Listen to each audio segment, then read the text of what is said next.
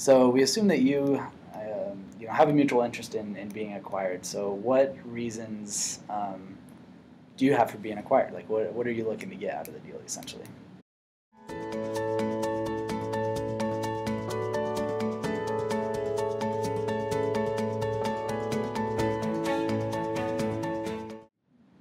So I guess first one is talking about how much you'd like to be acquired for, the dollar amount.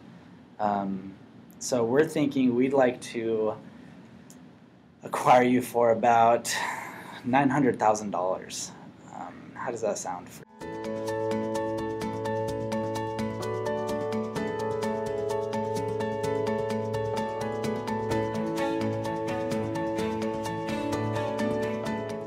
And, our feeling is that, we're looking at a range between 900 and 1.3. Right. And, our feeling is that 900 is basically the value of the equipment, the breakup value of what we have in the office. And the difference between that and the 1.3 is our goodwill, what we've built up over 15 years. Right. So, and we value that. We've worked very hard for that.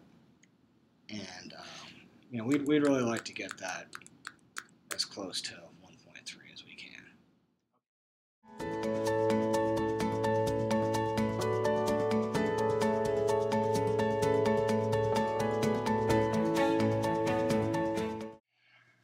So you want the Allegheny office, right? Okay.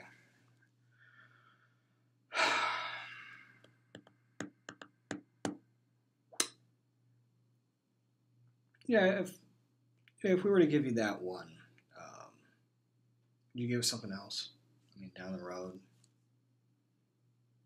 Great, let's do that.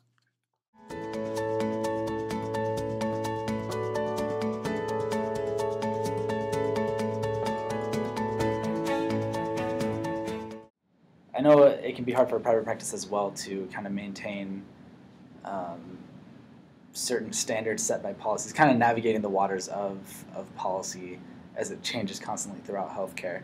And we see that as an opportunity for you to kind of attach yourself to a larger system, whereas we have, paid staff who constantly navigate those waters for us, and being attached with us, that'll, in turn allow you to be able to navigate those waters much more efficiently.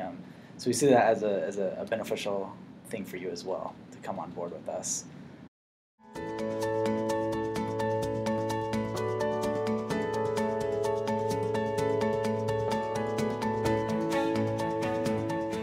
Sure. So what I thought we would do is I thought we would tie the contract duration and the no-compete clause together. If I guess my feeling is if we have a 5-year contract, we could go with a 2-year no-compete clause. If we're looking at a 3-year contract, we don't want to be out of the game.